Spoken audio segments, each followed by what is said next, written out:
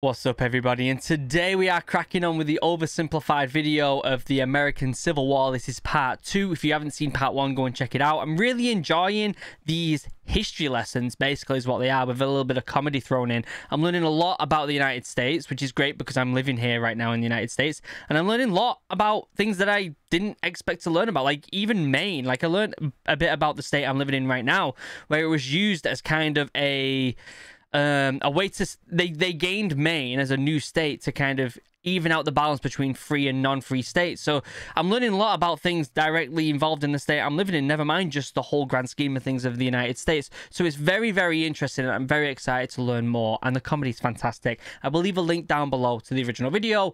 Go over there, give it a like and all that good stuff. But I want to start this video with something that I don't usually do, which I'm going to start doing a bit more often. This video is brought to you by my members. My members support this channel, and if it wasn't for them, I wouldn't be making videos every single day. So members, thank you so much. If you don't know anything about the members, we have 3 tiers. We have recruits, guardsmen, and officers. The guardsmen and officers get put into a private Discord. That's one of their perks, and we have started a gaming clan called Original Guild. We've been playing some Halo Infinite together. In the next couple of days, we're going to be playing some Battlefield 2042 together, which is going to be super hyped, so get excited for that.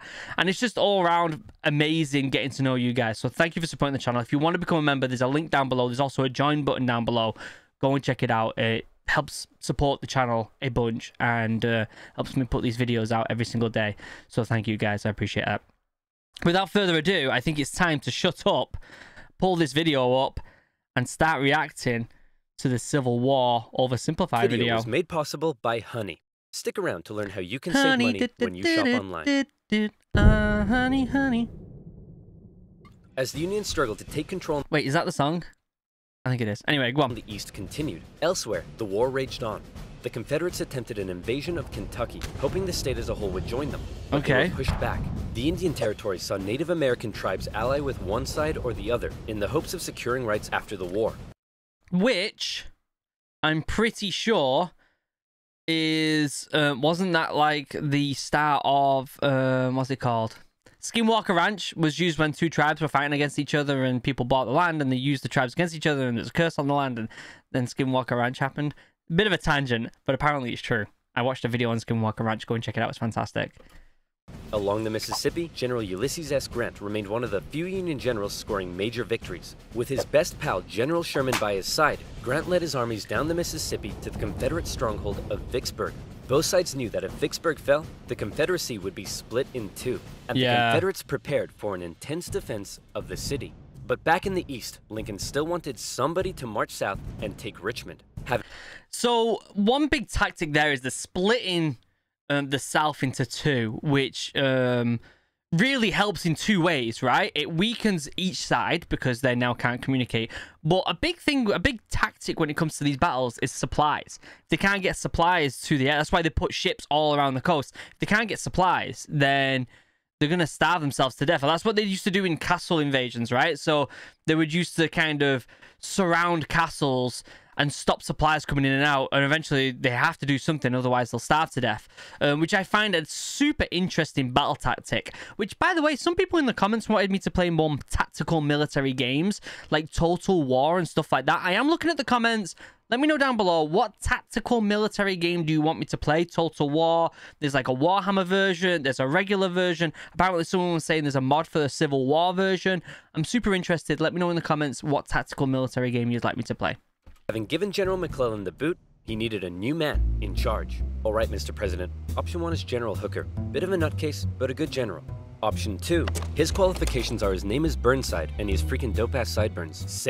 I was gonna say no more. Look at that mustache. No more. So General Burnside was put in charge of the Army of the Potomac and sent south. Lincoln hoped he finally had a general who could succeed. Burnside met General Lee at the city of Fredericksburg, where he intended to rapidly cross the river and take the city. But the Union War Department was too slow in delivering the pontoon bridges, and the 2 sides were forced to camp across from each other, close enough to speak. Hey, Yankee, ready to get your butt kicked? Yeah, right, Rebel. God is on our side. No way, God's on our side. Oh, you think so? Well, why don't we ask him? Hey, God, whose side are you on?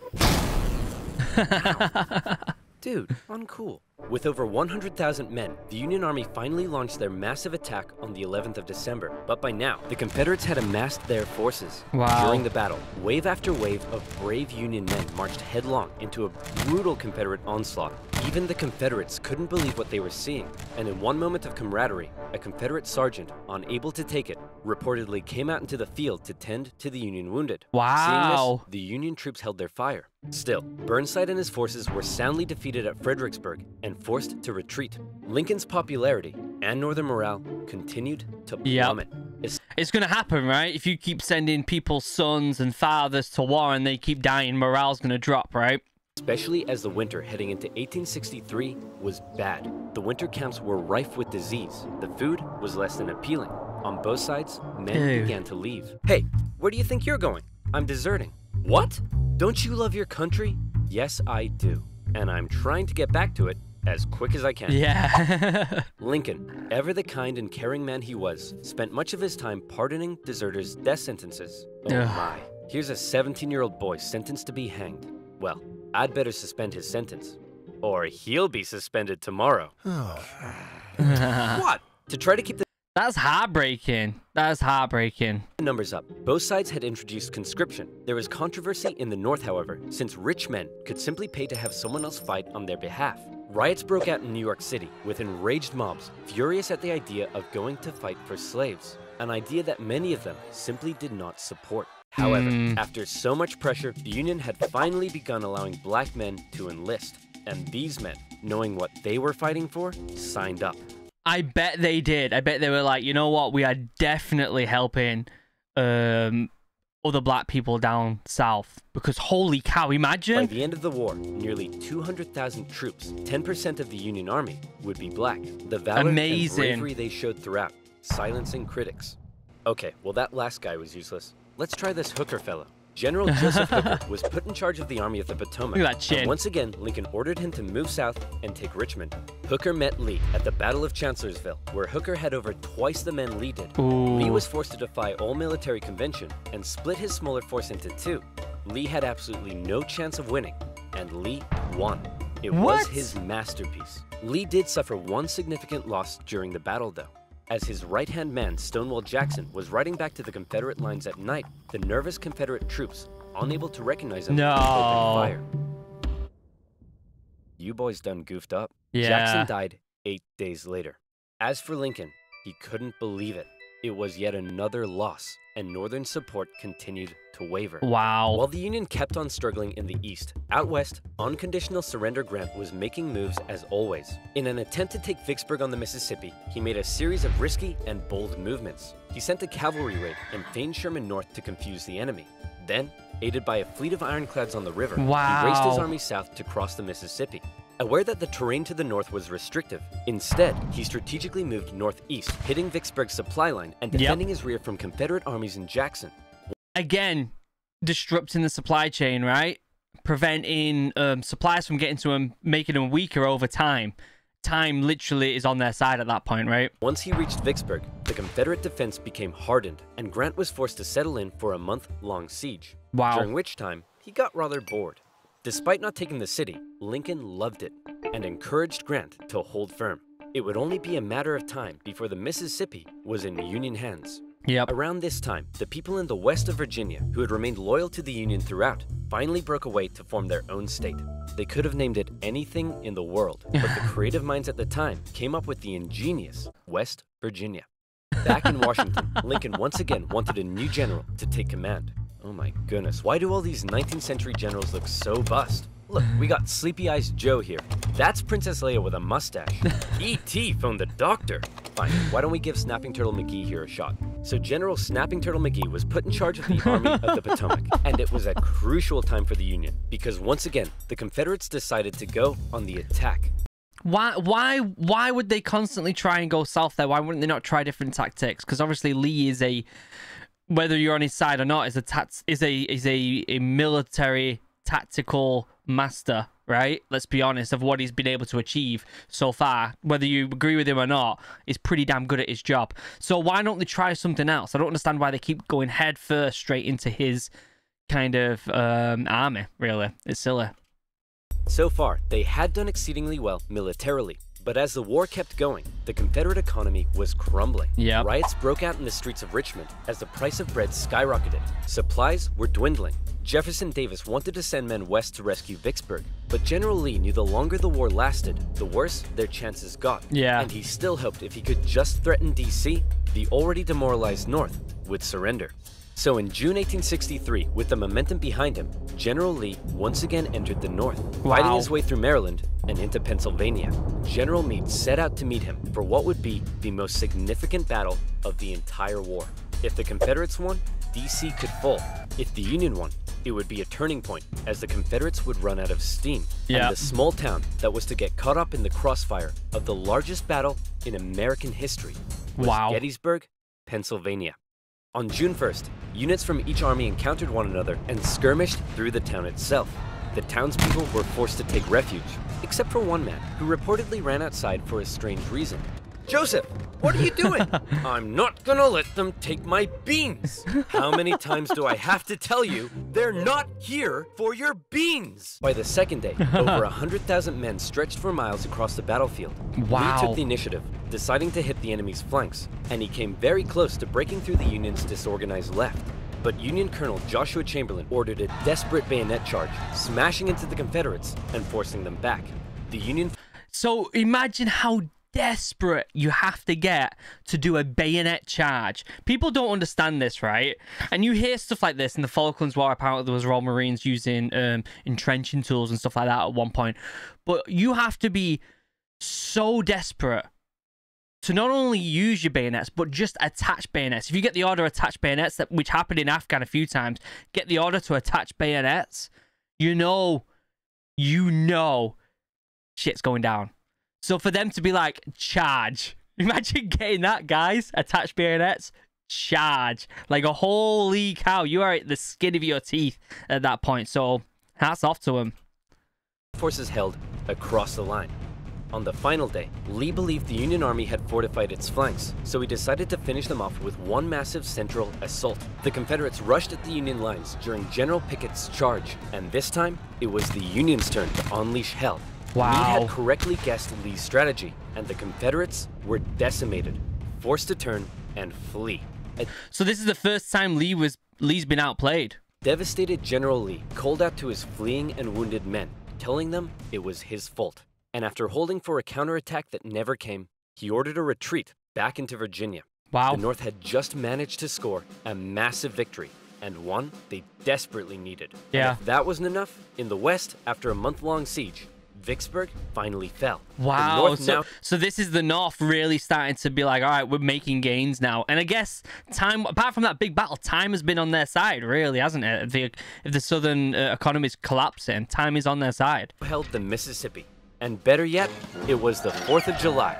With control of the Mississippi, Union forces moved into Arkansas and Tennessee. Tennessee in particular saw heavy fighting, with Union General Rosecrans masterfully pushing Braxton Bragg's Army of the Tennessee out of Tennessee. Wow. He suffered a major setback, however, at the bloody Battle of Chickamauga, and ended up under a Confederate siege at Chattanooga.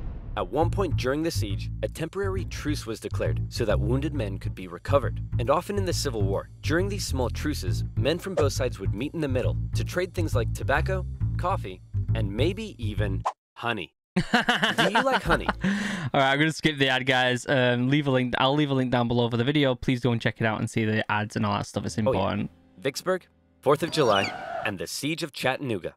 Thankfully, General Grant, now in charge of all Western Union armies, showed up and karate-kicked Bragg right back into Georgia. Like this.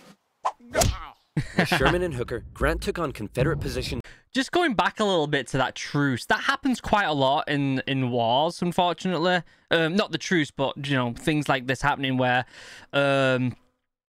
if you heard the story during World War One, I think it was. I don't think it was World War Two. I think it was World War One, where on Christmas time the British and the Germans stopped fighting on Christmas Day, and they had a game of football in Dead Man's Land. If you don't know about that, it's actually a fantastic story. This happens quite a lot where there is some sort of a truce, kind of a laying down of arms just for a short period of time that's agreed, and at the end of the day, the lads that are fighting, they're just lads. So they're going to do stuff like trade stuff and talk to each other. And because they probably don't have that much in common apart from that one ideology of who they're fighting for, which is pretty damn crazy if you think about it. In the mountains around the city, including the famous battle above the clouds and Mission Ridge, Grant continued to be Lincoln's #1 guy. With these victories, Lincoln hoped the war was finally turning. Back in Gettysburg, the entire town had been turned into a hospital to care for the scores of wounded men. Throughout the war, on both sides, women such as Clara Barton rose to the occasion, doing crucial work on the home front and volunteering as nurses. Wow, that's for those awesome. who had given their lives. A new national cemetery was to be established at Gettysburg, and Abraham Lincoln traveled out to attend the opening ceremony. At the event, the main speaker spoke for 2 hours. Then, Abraham Lincoln was called forward to give some brief, appropriate remarks. In just 2 minutes, he masterfully and poignantly iterated America's national purpose and the need to continue the fight. The Gettysburg Address would become one of the most famous speeches in American history. While they were now making progress, the North... I want to know the speech. I want to know it. Probably was that what it just said on with the text, but I want to hear it. Like, you know, someone actually say it and read it out. Obviously, no one had recorders back then, so you're not going to really hear it, are you? Still couldn't find a decisive victory in the East. And that was bad news for Lincoln, because his presidency was now in its 4th year. In 1864, there was an election coming. The Confederates knew this too, and with little hope left of being able to threaten the North militarily, they believed their last shot at victory may be in the election, since Lincoln, emancipation, and the war itself weren't exactly popular. People in the North were sick of war and wanted to put it behind them. Robert E. Lee hoped that if he could just hold out and continue to inflict more defeats, the people of the North would vote Lincoln out and replace him with a Southern sympathizer who may be willing to negotiate. Lincoln knew now he desperately needed a victory. Now, I know what you're thinking, but oversimplified. If Lincoln loves General Grant so much, then why doesn't he put him in charge of the campaign in the East? Well, guess what, loyal subscriber? You've hit the nail on the head. You're bold, Grant. I'll grant you that. I'm promoting you to General-in-Chief, and I ain't taking you for granted. Now, I want you to go defeat Lee. Grant me my wish. Please stop. So Grant was put in charge, and he came up with a new plan. He wanted to press the Confederates on all fronts, with General Banks to capture Mobile, Alabama, General Sherman moving south to Atlanta, and Grant joining the Army of the Potomac as they advanced through Virginia. So here what I was saying about there needs to be a refreshment in tactics. There needs to be some sort of way to disrupt the norm of just heading straight into Richmond and facing Lee, which was just failing every single time, which is exactly what Grant seems to be wanting here. In May 1864, that plan went into action. Sherman steadily advanced on Atlanta, facing off against the smaller Confederate army under General Joseph E. Johnston. In addition, a cruel yet highly skilled cavalry general and winner of the funniest Confederate statue award, Nathan Bedford Forrest. Is that real? Is that real? Forrest was also nearby, doing his best to threaten Sherman's advance. But in a series of battles, Sherman dominated and pushed Johnson back to the city. Wow. But he was held just outside of Atlanta itself and was forced to lay siege.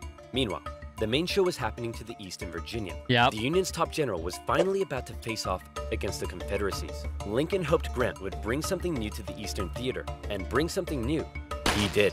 As Grant began moving south, Lee still regularly outmaneuvered him and inflicted heavy casualties, hoping to demoralize the North as much as he could. But here's what set Grant apart from others. He knew Lee was running out of men and that the North by comparison had plenty. Grant would throw his forces at Lee, and even when Lee repelled them, Grant, rather than pulling back, would give the order to keep moving forward and flank Lee. Wow. Again and again.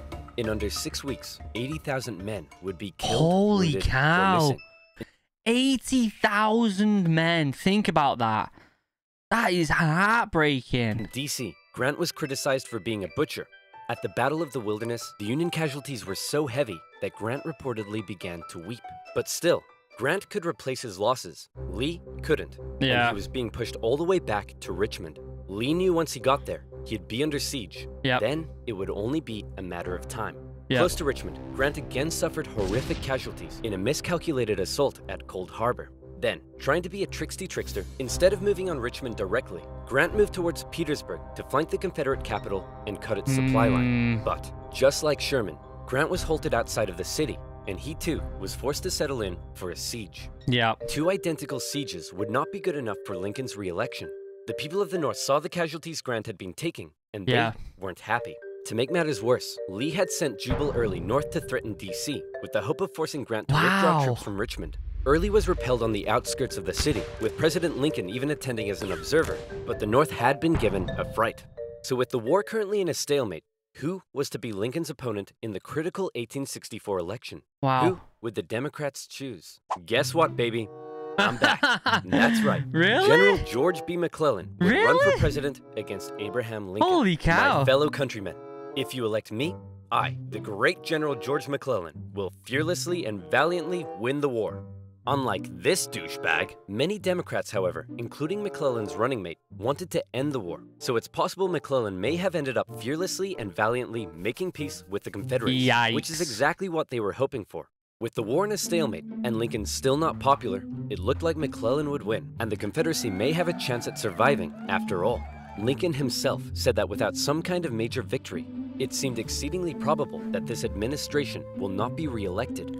That's scary, isn't it? Like, during war, it's that close. That close. Like, there's been so many incidents, right, during these videos, both in the American Civil War and the American Revolution, where things could be vastly different right now. Vastly different. Just from little things that just so happen to go one way or the other. It's crazy. Well, fret not, Abe, because if it's a major victory you want, it's a major victory you'll get. Atlanta had been under siege by General Sherman for just over a month. After a number of battles around the city, Sherman sent a force south to sever the city's supply line, and Confederate General Hood was forced to abandon it. Atlanta, one of the Confederacy's most important cities, had fallen into Union hands. For many, it was clear that the Confederacy's defeat was now inevitable, and the war would soon be over. When the final results came in, Lincoln had won with an electoral college landslide, with the troops in particular voting overwhelmingly for Lincoln, which must have been touching for their commander-in-chief. Hey man, looks like you lost. No hard feelings? I didn't lose. I merely failed to win. In January, Lincoln involved himself heavily in ensuring the 13th Amendment made it through Congress. In a narrow and historic vote, the amendment passed. Amazing. Slavery would now be constitutionally banished throughout the nation. Black men and women, watching the vote from the galleries, knew the work had only just begun. Isn't there like a thing in that says something about like slavery is abolished or slavery is not okay unless you're imprisoned or something like that? Like there's some sort of loophole that puts people who are in jail right now as people who have to work or something like that. Let me know in the comments. There's something strange about it. I can't remember. A couple months later, at his second inauguration, with victory right around the corner, he didn't celebrate, he didn't gloat.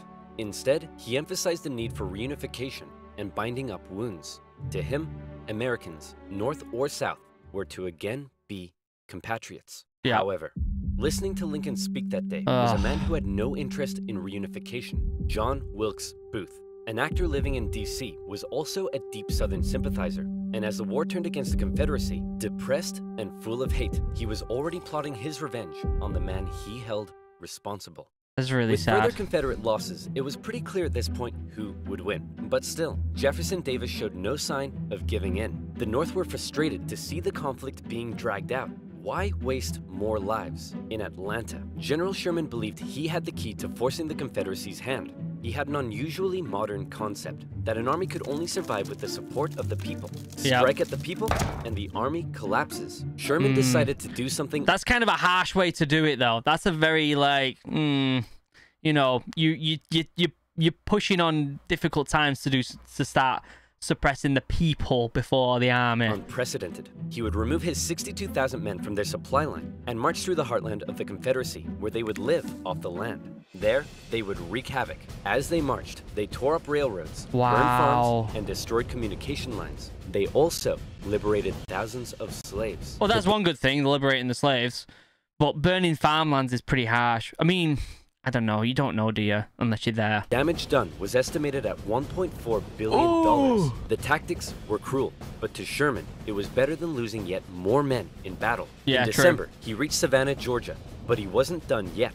Next, he turned north to inflict his punishment on the first state to secede, South Carolina. As he moved, he came ever closer. Sherman's an absolute tank. Hey, you get it? You get it? Get it, guys? General Lee's army still holding out at Petersburg.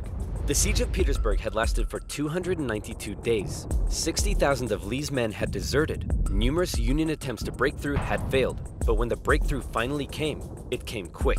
On April 2nd, a Union assault finally pushed the Confederates from their defenses. Hey man, there's no need to evacuate, right? You'll rescue us like last time, right? Sorry, can't hear you. Wow. Lee narrowly escaped the city, hoping he'd be able to meet up with General Johnson and continue the fight. Wow. Grant chased him down. Richmond was evacuated, and Jefferson Davis went on the run.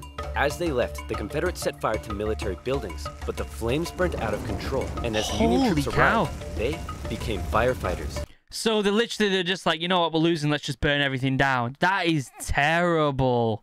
A couple of days later, Abraham Lincoln visited the war-torn city.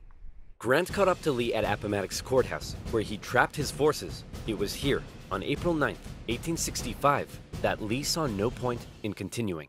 Yeah, because he's got nowhere to go. Grant absolutely demolished him, didn't he? Grant completely outplayed him. Completely outplayed. Someone who's supposed to be one of the best military minds of his generation was completely destroyed by Grant. Completely. Sir? Listen, bub. I drank a bit too much last night. Geez. Now I'm hanging like a fruit bat on a hot day. So whatever you have to say, I don't want to hear it. General Lee says he wants to surrender. Hot diggity dog! Grant and Lee met in the home of a nearby farm family, owned by a man who had tried his best to escape the Civil War years earlier. Wow. Wilmer McLean. All right, can we all just hurry up and get this over with? Martha! Not now! I'm cleaning! Do you want us to get rats? Grant and Lee, after years of war, now spoke respectfully to one another. When Lee left, his face filled with emotion, Grant's men began to cheer, but Grant ordered them to stop. He knew that now was the time for reconciliation. Just over 2 weeks later, General Johnson would surrender to... Imagine being a fly in the wall of that house. Can you imagine? I would have loved to have known that conversation. Sherman, ending the war for 89,000 Confederate soldiers in the largest surrender of the war. Wow. Not every Confederate state had surrendered, but the war was as good as over. Across the North, church bells rang out and celebrations erupted. Yeah. In Washington, Lincoln gave a speech from the White House to a jubilant crowd, in which, among various things, he expressed his support for black voting rights. Hell yeah. Lincoln had seen the nation through its deepest crisis. The presidency had visibly aged him. He had lost over 20 pounds. He said sometimes, I think I am the tiredest man on earth. I bet. I'm not sure tiredest is a word, but geez, the man's exhausted. Cut him some slack. On a carriage ride with Mary, Lincoln clearly was looking forward to being a president in a time of peace. He was apparently very cheerful, surprising his wife, and he told her that between the war and the loss of their son, they'd both been very miserable. Now, it was time to be happy.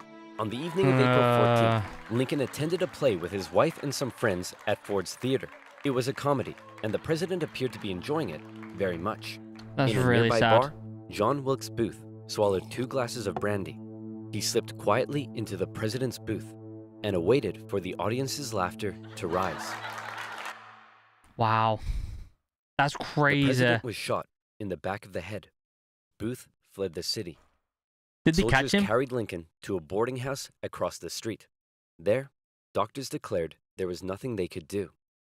Surrounded by his heartbroken wife, son, and members of cabinet, at 7:22 the next morning, President Lincoln passed away. Never before had a president been murdered. A shocked nation mourned as a 12-day funeral procession carried Lincoln back to his home in Springfield, Illinois. On April 26th, Union cavalry found John Wilkes Booth in a barn in Virginia, where he was shot. Yeah. Not long after, Confederate President Jefferson Davis was also tracked down and arrested. In prison for 2 years, he was eventually released. The North didn't want to put him on trial for fear the jury may rule that Southern secession had in fact been legal. To ensure reconciliation, other Confederate generals and politicians were allowed to re-enter life in the now restored Union. Scattered fighting continued into May, when the last Confederate forces in Texas disintegrated. The Southern states came under Northern military occupation to prevent any further rebellion, and a very difficult era of Reconstruction began. Over 3 million Americans had fought, brother against brother. The Civil War remains the bloodiest conflict in U.S. history, but the Union had been preserved. You could say the real winners were those who were to never again be slaves. Further amendments passed by Congress gave black individuals the right to citizenship and to vote. significant progress had been made. However, entering into the 20th century, it was clear the fight for equality would continue. Holy cow. In modern America, the man who fought to preserve the nation and never gave up in the darkest of times stands as a symbol of honesty, empathy, humility, perseverance, and courage. A continuous reminder of what has forged America and what it should ever strive to be. You could definitely say he was probably the best president. Wow. Kind of emotional. Like, I'm getting kind of emotional. Like, the ultimate winners were the slaves who got free. They got free. And that's such an emotional thing to think about. What a video. Holy cow. I have so much more respect for this country now. Well, I had a lot of respect for the country already, but the history of this country and Abraham Lincoln, holy cow, now I see why people put him on such a pedestal, because he really is. I mean, he probably is the best president of all time, right? The most successful. He literally freed slaves, and although, you know, we still have issues with racism in this country, as there are all over the world, unfortunately, that we're still trying to fight for equal rights for everything, for everyone. He certainly put this country one step in the right direction, right?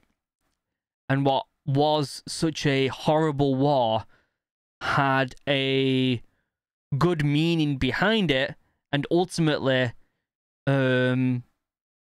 justice and empathy won, which is amazing. It's amazing.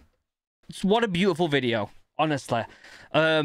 Like and comment down below if you want me to react to more historical videos, not just oversimplified, but more historical videos. Let me know in the comments down below. I certainly will. Members, you're beautiful, you're amazing, I love you. Couldn't do this without you. Recruits, guardsmen, officers, I love you all. Thank you so much for supporting the channel, especially all you guys in the private Discord. You're a ton of fun getting to know, and I'm really excited to play more games, especially Battlefield 2042, which I think the beta starts tomorrow. I'm so hyped, guys. I'm so hyped. Links down below to all of my socials, including the 2 different YouTube channels, OriginalHuman Geek, where we play D&D, and OriginalAdventures, where, if you don't know, me and my wife are converting a US school bus and planning on traveling the whole of the United States. So it would be really cool to react to more historical videos like this and then actually visit them in the bus. I think that would be a ton of fun. I've actually bought a bunch of equipment to do more vlog style videos, so when we do travel the country, I can visit these incredible places where there were some dramatic battles, and vlogging my experience of visiting them. Let me know in the comments what you think about that. Also, let me know in the comments what you think about playing some more tactical military games. I think that would be a ton of fun. But until next time, guys, I love you all. Have a wonderful day. Goodbye.